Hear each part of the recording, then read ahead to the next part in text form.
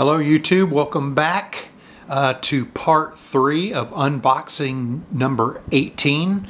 My last video went a little long, so unfortunately I'm having to try to put together 2 videos with my video editing thing, and it's taking a very long time.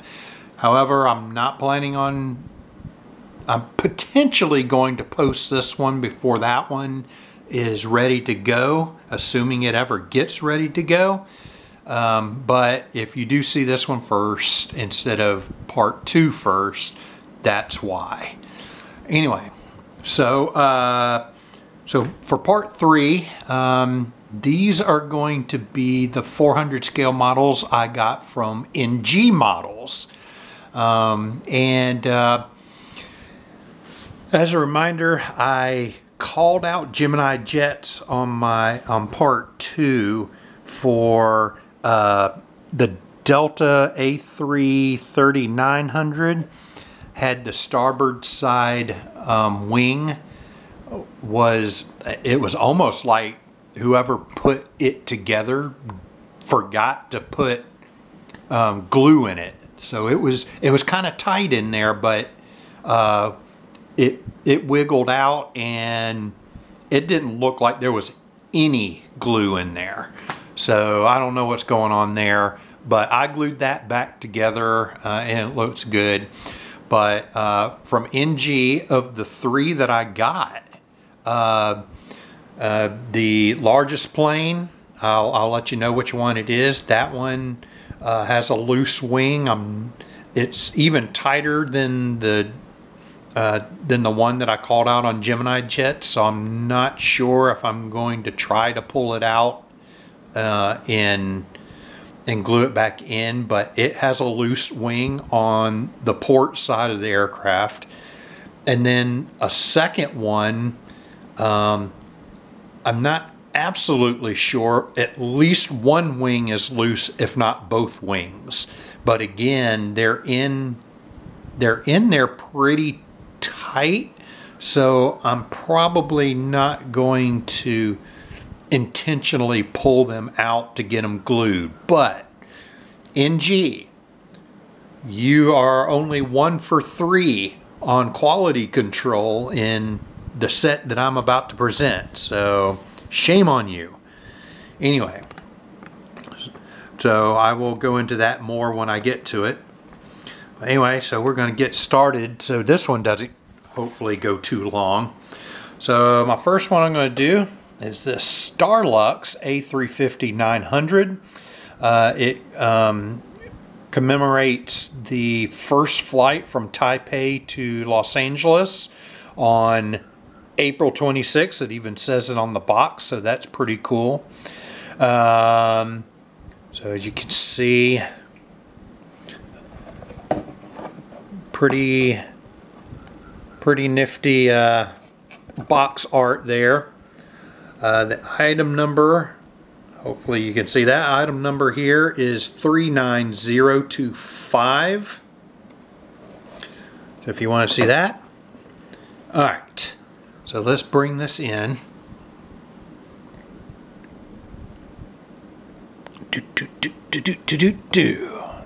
And there it is.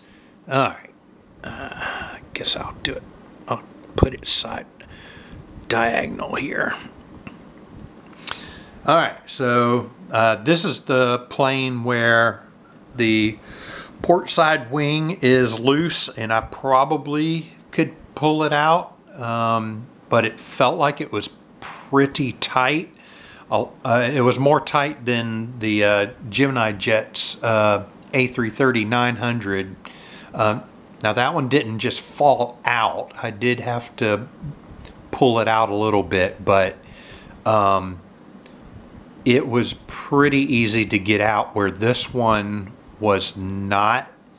And I pulled on it pretty hard, but it is definitely loose. So, but I'm not going to force it. All right, so with all that said, let's get to our First of all, get to our 360. All right. I'll provide my own in-video music. How about that?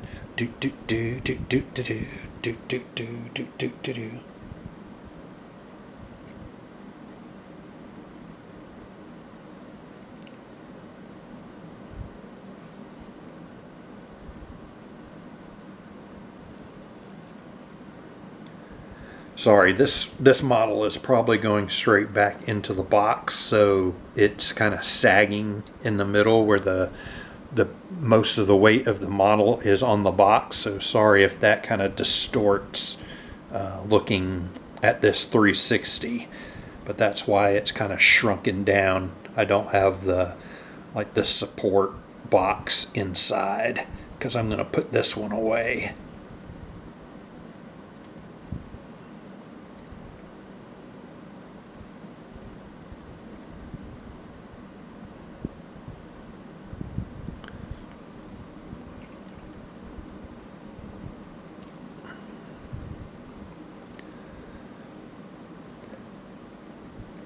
Now I'm going to put it away because I haven't completely decided what all I want to put in my display case that I still have some room with.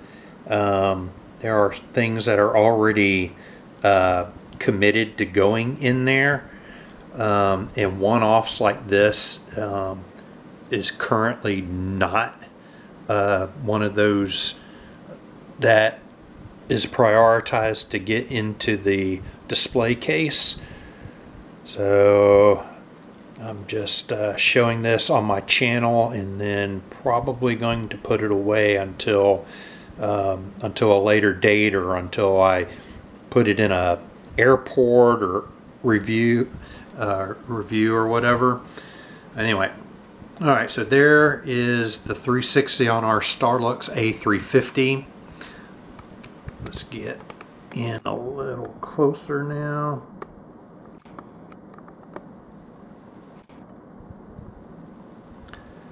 All right.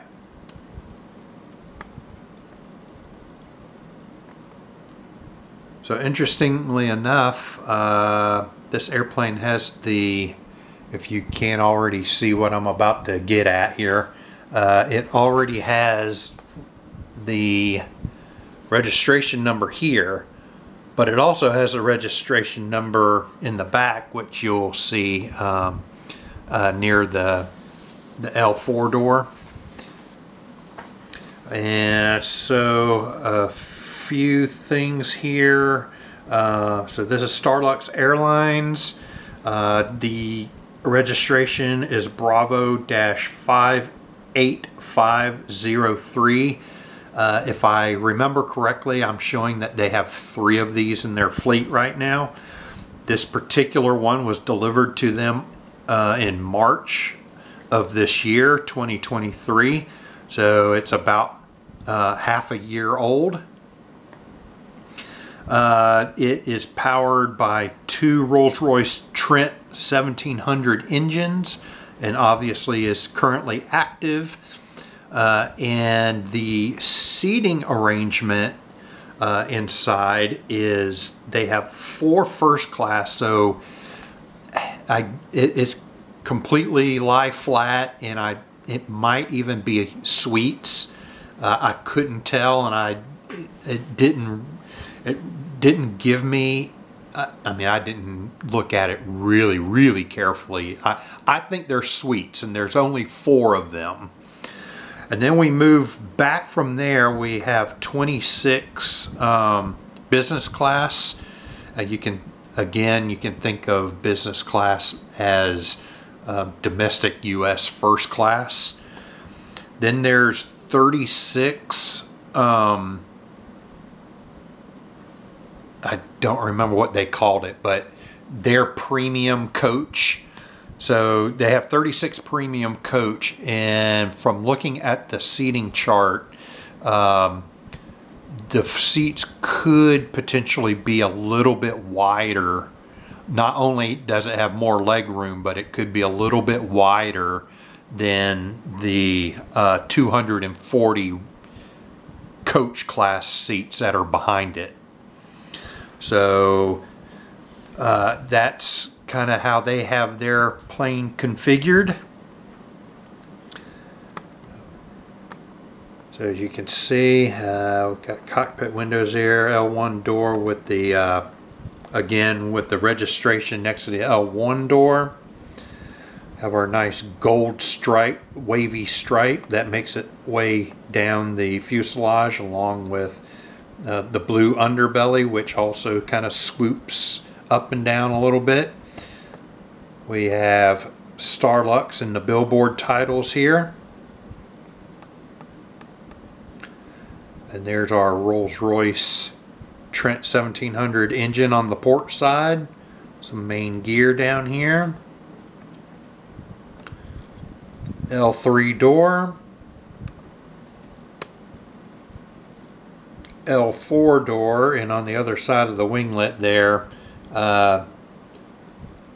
we have Airbus A350-900 and the now I can just do like that. There you go. So now you can see what that says. And then those lines swoop up a little bit onto the tail and onto the APU. Back there is where the blue ends up. And you see their little logo there on the tail. So super duper.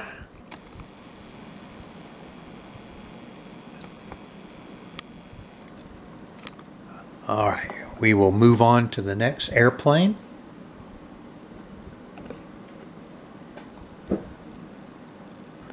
My next airplane is going to be this one. Boom! Lockheed L1011-500 in the Pan Am Globe livery. I'm not sure exactly when this livery was introduced, but it was highly used in the 70s, and I think it was introduced late 60s, but I'm not absolutely positive. And as you can see, this one's name is the Clipper Northern Eagle. And there's the Pan Am, the night box artwork there. And this item number right here is 35020.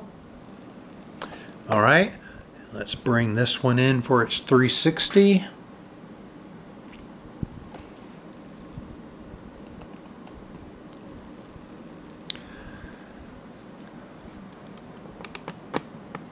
And this one, let's see.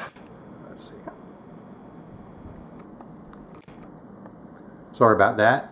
This model is the one where all the control surfaces and everything is well in place. So this is the 1 for 3 NG gets on quality control. Unless I find something while I'm doing this video.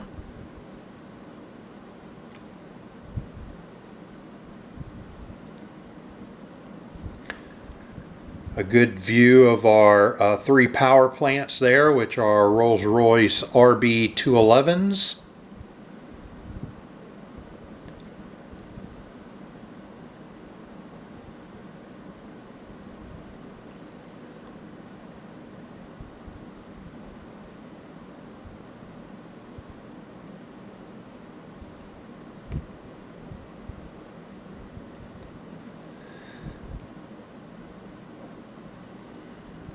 And of course, Delta Airlines ended up getting this plus several of Pan Am's other L1011-500s in the part of Pan Am that Delta bought.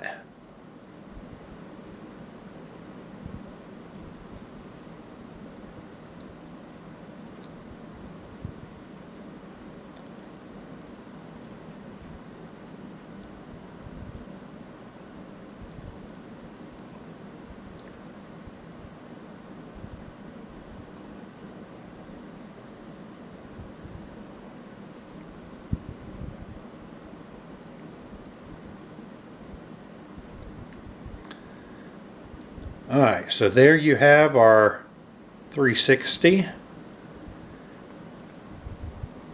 Now we'll zoom in a little closer here.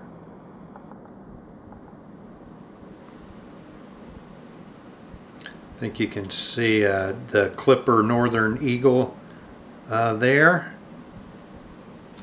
Let's see, Pan Am, this is ship number November 507 Papa Alpha.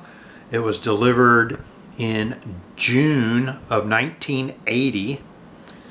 It was configured with 36 international first class, 32 business class, and 140 coach seats. And it made it to the ripe old age of 32.6 years before it got broken up at Victorville. And we already mentioned the power plants of the RB211 engines. So we'll take a good look at this. Got our very nicely shaped L1011 nose there. Our L1 door here.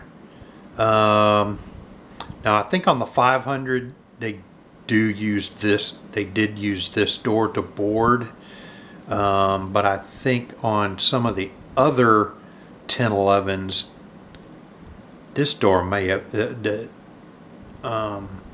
L2 door may have been used. It may have been used anyway. I just can't, I do not remember. A lot of times with the international ones, and Delta use these mostly international. Most of the time, a lot of times with international, they have everybody board in this door, so some people can go forward and some people can go towards the back.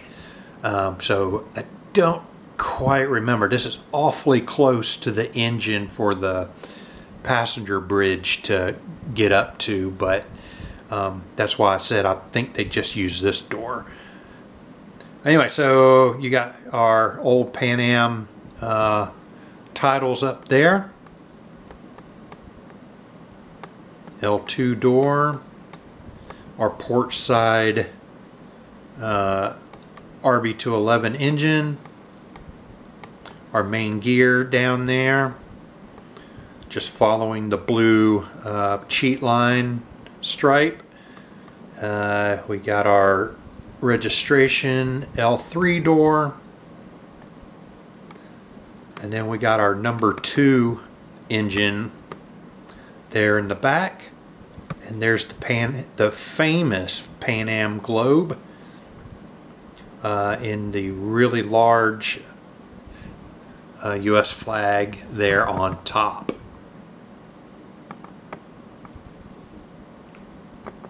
And of course on the other side it's just the only thing different is you got your cargo doors.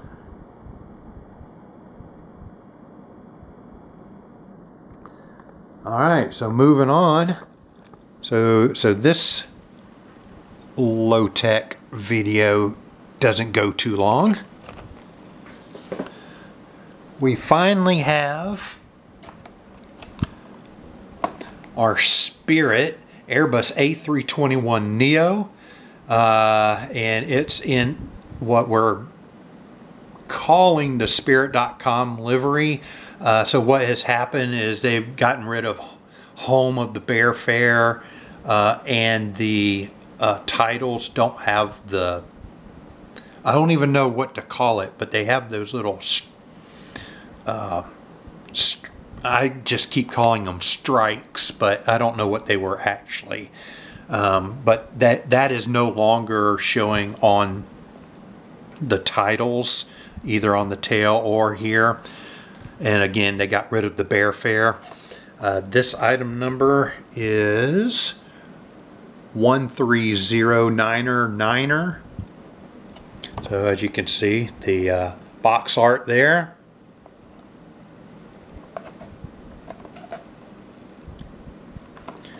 Alright, let's bring this one in. Alright, so this one, so frustrating. So this one is yet another A321 specifically that had loose, something loose on it, and both of the wings are loose. I don't understand, and it still it keeps happening a lot with this particular model. Well, this particular model type, not Spirit model or anything like that, but anytime they put out an A321neo or otherwise, there always seems to be a problem with that. Alright, so here's our 360.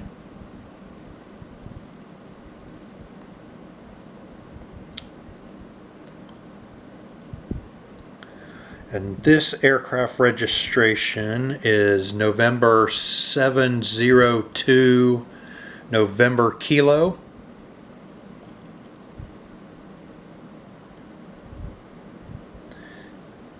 And it's one of, if not the first, A321neo for Spirit. Of course, this aircraft, as with I guess all of their Neo aircraft, is powered by the Pratt & Whitney geared turbofan. I think it's 1100. I think that's the, but I know it's geared turbofan, and boy, is that engine having a lot of problems. When it runs, it is awesome, but it's having a lot of durability problems, and it's definitely hurting everyone that has that kind of engine on their Airbus Neos.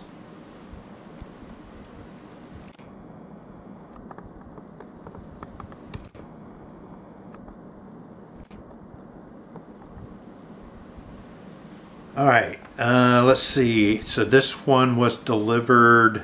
Yeah, I think this might be the newest one, but I'm not absolutely positive. This one was delivered to Spirit in May of this year, 2023. The seating arrangement is 8 business class, if you will. They call it the big front seat, so they have 8 of those. So big front seat. I've actually seen some of these, and you only get a minuscule amount of extra leg room, but the seat is definitely wider. So for those of us who are wider than we probably should be, that makes it way more comfortable. So it's basically, it's almost half a year old, and we already mentioned powered by the Pratt & Whitney geared turbofan. And yes, it is currently active. So here we have the Raccoon Eye cockpit windows, the L1 door,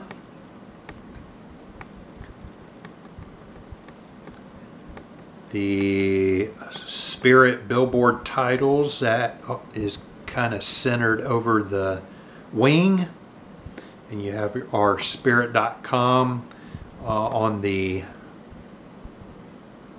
engine there. We got a couple of emergency exit doors hiding in there, hiding inside the I and inside the R there. We got the L3 door. I'm sorry, the L2 door. That's the L2 door. The L3 door is there, and where you can find the registration number and the American flag.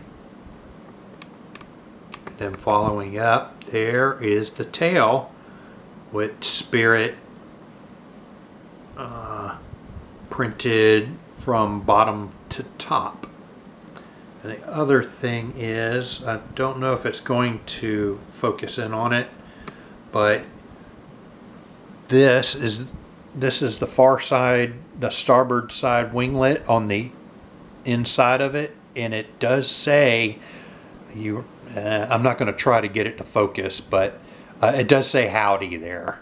So they kept howdy on the inside of the winglets. So if you're sitting in the plane and you're looking out, you see their little colloquial greeting there.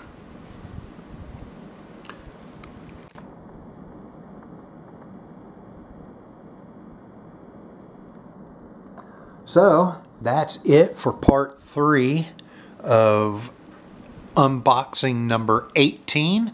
Fortunately, this one did not run long, and I'll be able to get it all in one thing and probably be able to load this one up. It may even be before part 2, like I said. But so until I get some more airplanes to unbox, we will see you then, and in the meantime, happy collecting.